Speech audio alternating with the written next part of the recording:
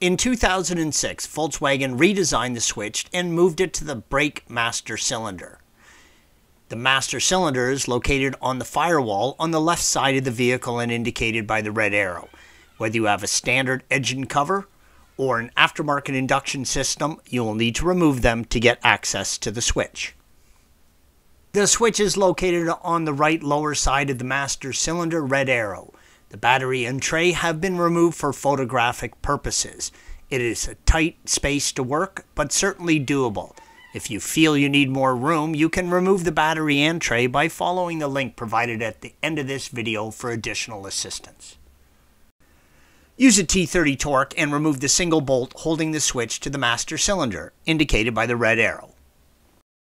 It is easier to remove the switch from the cylinder with the wiring attached and then separate the wiring connection, red arrow. The top of the switch has a notch, red arrow, that sits in a corresponding flap on the cylinder. Insert the notch first and then screw the T30 Torx screw down. Installation is the reverse of removal. Thanks for watching. Be sure to subscribe to our channel and check out another video in this series.